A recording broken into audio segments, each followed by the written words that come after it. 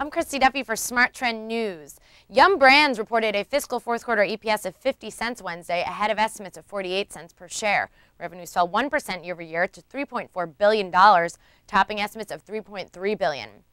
The company reported full-year EPS of $2.17, beating estimates by a penny, and full-year revenues of $10.8 billion, in line with consensus estimates.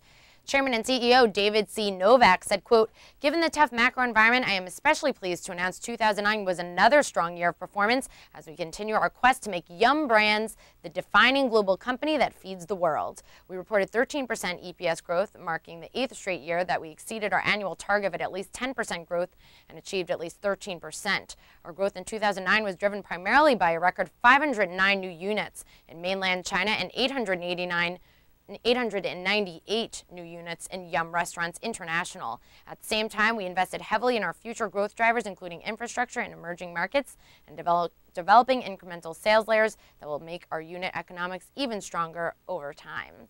I'm Christy Duffy for Smart Trend News. For all the news updates you need throughout the day, make sure you get them here at our YouTube channel, Trade the Trend, or visit our website at www.tradethetrend.com.